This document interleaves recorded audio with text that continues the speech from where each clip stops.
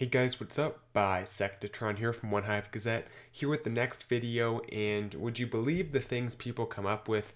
It's called the Skelly Doughnut. It's becoming somewhat of a thing at Town Hall 9, and it's called the Skelly Doughnut because you drop a bunch of skeletons with a rage, and you take out the queen, the CC, and some valuable stuff in the core, and then you can use hogs or loons on the rest. Let's take a look at this attack, and it's crazy, but it works because the Skellies don't lure the CC, they don't trigger any traps, so you don't have to worry about if there's going to be Teslas or giant bombs or what the CC troops are.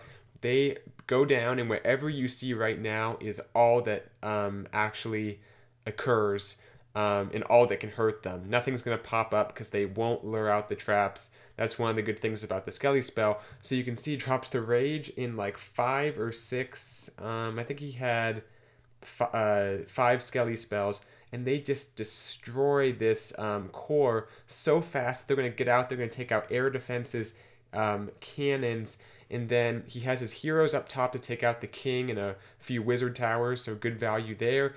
Then he has so much troop space. He has 27 hogs plus a CC of hogs, as well as 4 healers, and he's making up for the spells he doesn't have by dropping healers on each of these groups of hogs, which I thought was really clever because you have giant bombs, wizard towers, and because there's only one heal spell, it can be pretty clever there and use the healers because he has so much troop space but like no spell space, so he can make up for not having the heal spells by using the healers. But honestly, it wouldn't have mattered. This base is so crushed anyway. If the core has the CC, the queen, a few other defenses, mainly the CC and the queen though, those are the 2 important things, because once the CC is destroyed, no troops can come out of it. So you take out the queen, you take out the CC, expos, good value as well. You got to make sure there's no wizard towers, bomb towers, or mortars in range, because what will happen is that splash damage will take out the skeletons. So it only works on specific bases. This is just one of several awesome attacks we're going to take a look at. It's kind of a smorgasbord of weird, cool attacks that you guys might want to, think about using, because they are as effective as they are different.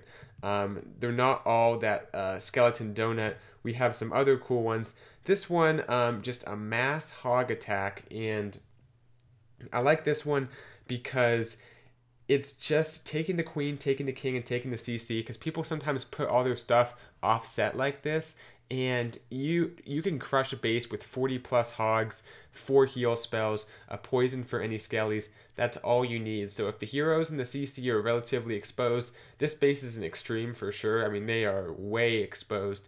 But if it's even just relatively exposed, it doesn't matter what the rest of the base looks like.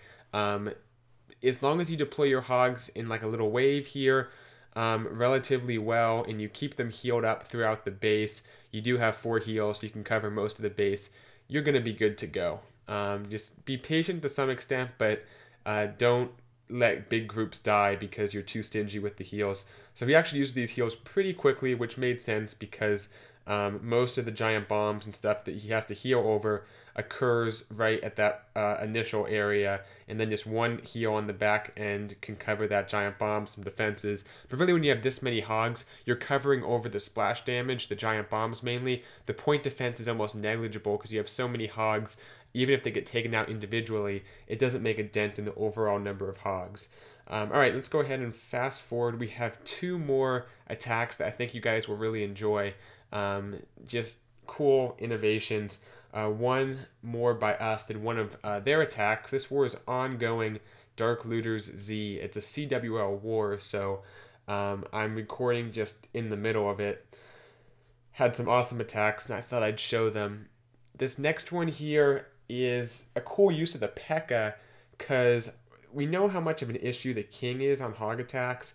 It's so annoying when your kill squad takes out the queen but doesn't get the defensive king, and he can just stay on those hogs for the entire attack, taking them out one by one.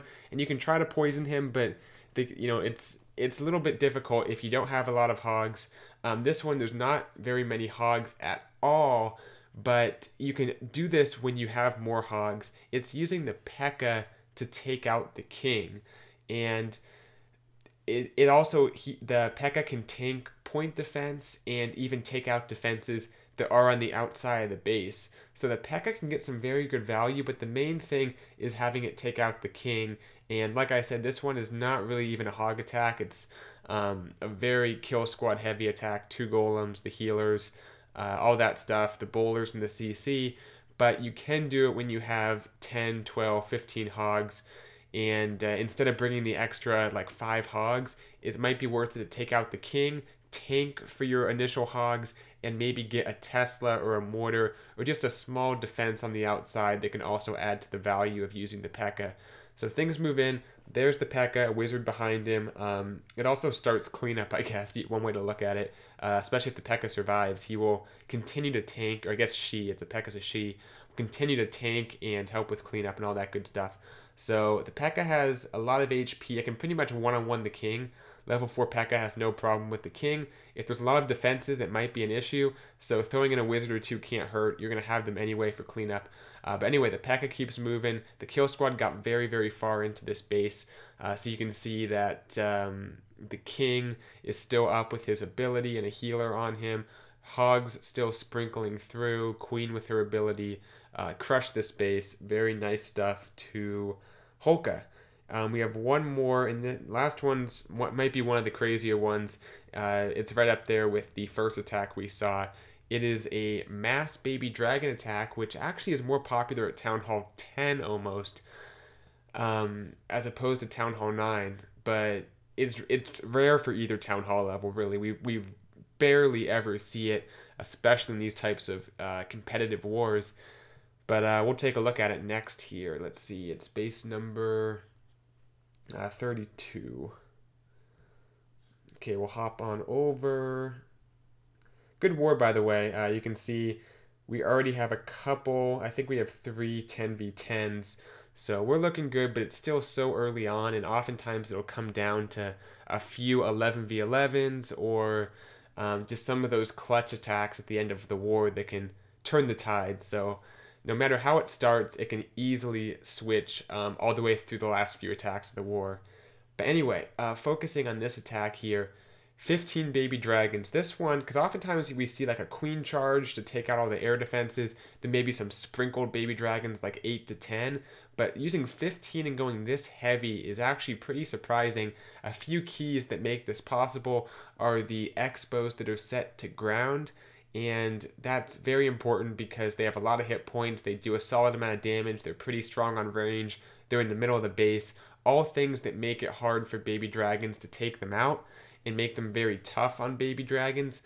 So because those 2 expos are not engaged onto air, it makes it viable to use this attack strategy. I still wouldn't recommend it against the vast majority of bases, but bases like these, you can use it, and it can be cool and even be effective, believe it or not, and a good reliable thing to go to if it's the right base. You can see how easy these 2 air defenses are to get with a hound and some hasted loons. This one air defense unfortunately didn't go down, so we has to improvise and use some balloons on it. So a good adjustment there. The baby dragons will tank and then the air defense will go down. But if you look at the rest of the base here, once the air defenses are down, it's Teslas, archer towers, wizard towers, all very doable for these baby dragons. Has all the spells for them also. Has a rage over there. He's going to heal up that group as well. It's a little bit tough to know when to rage and when to heal. Just try to get them on the biggest groups of baby dragons. So a solid heal spell right there. He'll get like 3 or 4 baby dragons in it for a moment. So that's very good deployment. Just going over on the right side of the base, letting them work through. And he has a few balloons saved as well, because what you can do is use the balloons once the baby dragons are tanking because they're relatively high in hit points. So that's a good way to target those defenses even when the baby dragons are stuck on like storages or something. So nice balloons sprinkled in here. Awesome attack. You can see how many baby dragons he has left up. They don't have that raged ability that they get when they're individual in terms of air troops, but they still are pretty good in packs, and they're a little bit quicker than dragons, and they can be more versatile because you can spread them out, and when you drop them individually, they get that ×2 bonus. So they're a good option if there's more of the base to take out, or if it's hard to say when you use these versus dragons.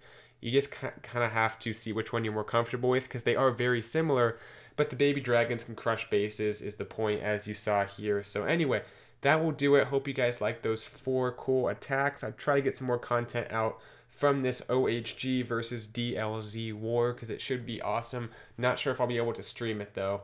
I'm going to be a little busy tomorrow. So anyway, thanks for watching. Let me know what you think in the comments, and I'll see you guys in the next video. Bisectatron out.